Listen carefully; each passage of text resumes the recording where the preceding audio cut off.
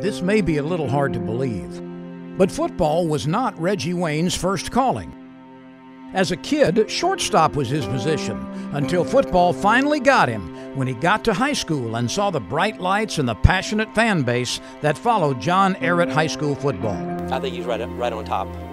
I think if there was a face for John Ehret football, the history of John Ehret football, I think there would be a great argument that Reggie's face would be on that program. He epitomized a great young man, great Christian values, hard worker, and I was trying to think of something somewhat negative I could say about him, but I think I thought of more negative things about me than I could about him. It was a blessing for me to have had the opportunity to coach Reggie and meet his family. Well, I think Reggie, without a doubt, is probably one of the best half-dozen players who has ever played in our area. Just a tremendous athlete, a very smart player. The thing I remember about Reggie most is every time I would interview him in the off-season, he would tell me about the Popeyes play of the week on Friday Night Football, and he wanted to be the Popeyes play of the week. And you know what? A lot of times he was the Popeyes play of the week because no one could guard him, especially in the red zone.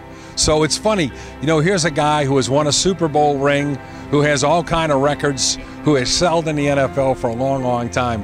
And the thing that I remember about Reggie the most is that he remembers the Popeyes play of the week. Wayne chose Miami along with another future State Hall of Famer, Ed Reed, and the pair began to make a mark on the Hurricanes program. Wayne set a school record for catches as a freshman and caught 173 passes over his 4 years at the school.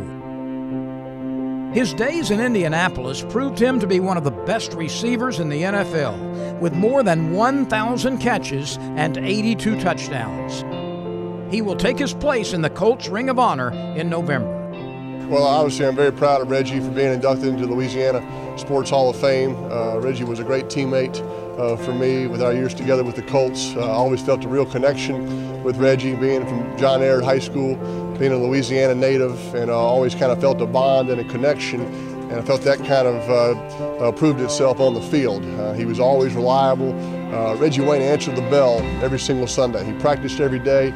He played every Sunday. He was reliable and accountable, and that's why we had such special timing, I think, is because we practiced together every day. We had so many repetitions. So, you know, he took a lot of pride, you know, as all those guys did that came from the University of Miami, being a tough receiver, being fearless across the middle, and a very competitive guy. It was a real honor and privilege to call Reggie Wayne a teammate.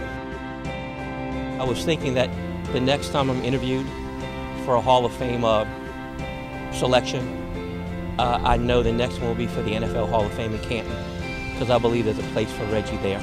Hardworking, blue-collar guy who played 14 years for one team.